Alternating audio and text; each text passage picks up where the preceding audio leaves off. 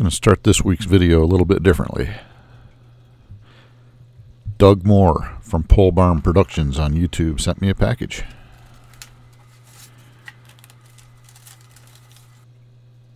That is a good looking sticker. And in that package is some beautiful wood. Chinaberry. Doug had turned some a couple weeks back, and I made a comment that I'd never even heard of it. And that prompted him to send me some, which I really appreciate. It's really pretty wood. I like the grain. I like the color. Doug had CA glued all the cracks there that you saw. And also in his video he mentioned that the wood might have been wet because it had checked on him badly when he was turning. So there I was just using the moisture meter to get an idea. And although a probe type moisture meter only tells you what's going on about 1 inch deep, it was fairly consistent all the way around to about as high as it got was about 9 point something percent moisture.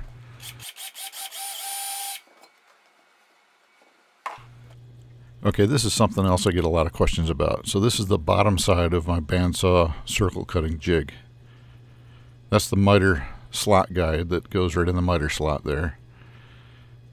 And that is the stop block, which stops the whole thing at a certain point from moving forward any farther, as you'll see. Now you draw your line 90 degrees out from the blade, from the very front tip of the cutting edge, and you drill your holes about 1/2 inch apart if you're using 1/4 inch dowels like I do. I'd say the most important part in that is making sure that your line comes out directly from the front cutting edge of that blade. Otherwise, there's going to be too much side stress as you're cutting. It makes it less safe. Somebody recently also asked me why sometimes I use this circle cutting jig and sometimes I don't. The best time to use it is when you're working with logs and you've got an uneven surface and can't really mark a circle like on flat stock where you could just hold it up to the saw and just follow the line and cut the circle. So hopefully that answers that question. So here I'm just mounting a worm screw into my chuck and then using the hole I just drilled to mount the piece onto the worm screw. And as usual, I work on the outside and bottom of the bowl first.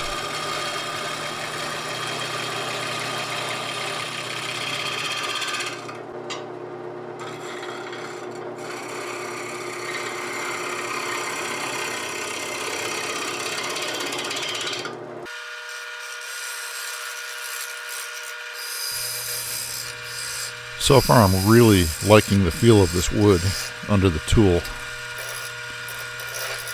Feels like a combination of hardwood and softwood, so it's in between there somewhere. But it does turn nicely, I think.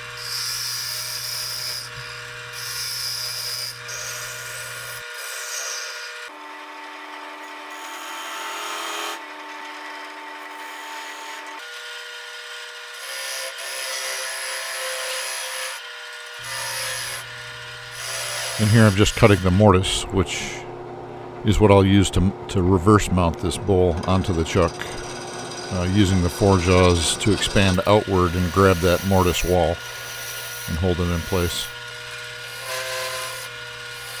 But before I turn it, I need to establish the foot and do the final shaping of the outside of the bowl.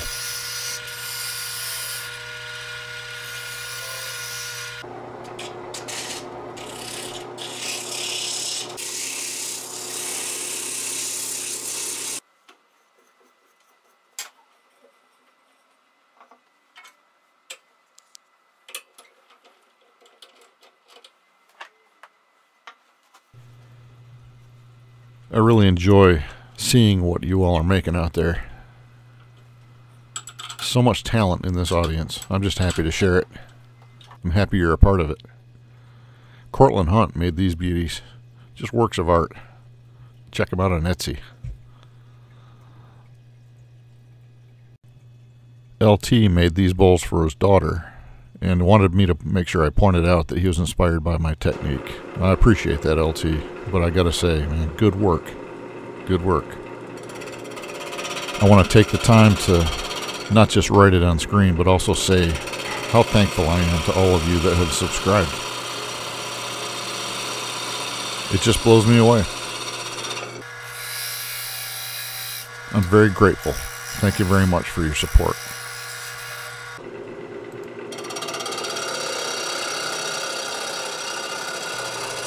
I thought I had done the final shaping of the outside of the bowl before I flipped it, but after I had it mounted, I looked at it and decided that I wanted to change the angles a little bit. Not a whole lot, just a little bit.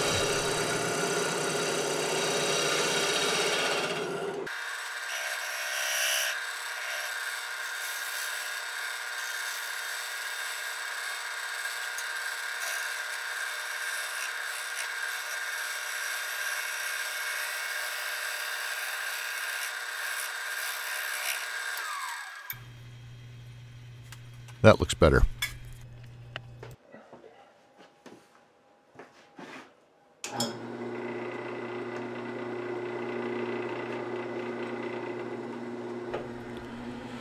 To this point, I was running at about 850 RPMs.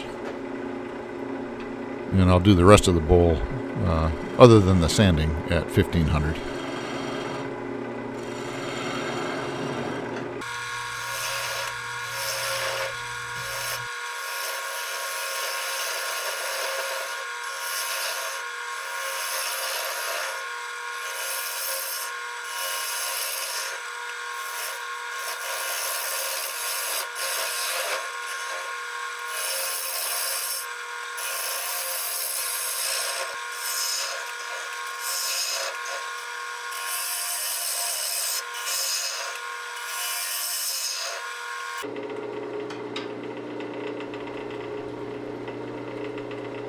Now, this might not be the best video angle, but it does give you a look at how I ride or glide the bevel down the side of the bowl in a traditional push cut and then transition into shear scraping across the bottom of the bowl, all in one movement.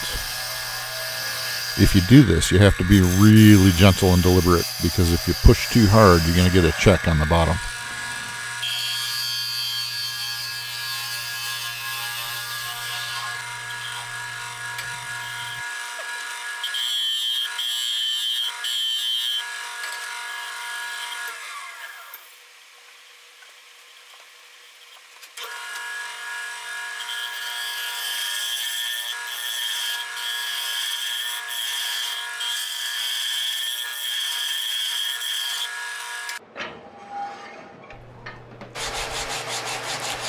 Much of the sanding on this bowl has to be done just like you're seeing here, because you can't have the lathe running and run sandpaper across a natural edge bowl without sanding way too much off the leading edge of the bowl and not enough off the trailing edge of whatever edge hits the sandpaper, if you understand what I'm trying to say there. I guess to put it more simply, the sandpaper is going to bounce and skip some areas. So it's best just to do it like you see here. And here I'm adding denatured alcohol just to raise the grain so I can deburr it and then finish sanding all the way up to 500 grit.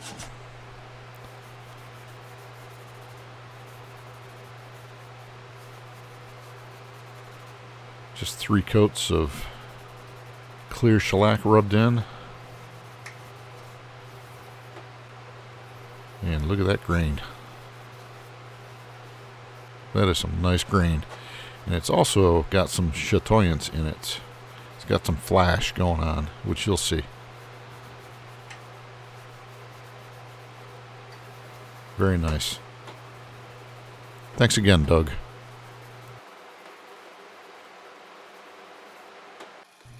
I turned the walls and base of this bowl down to a nice even 1/4 inch.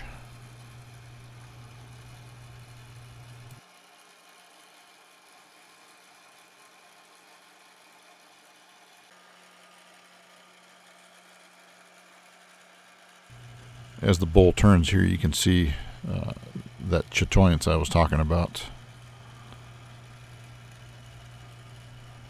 Nice flashes of color. Looks even better on the bottom of the bull.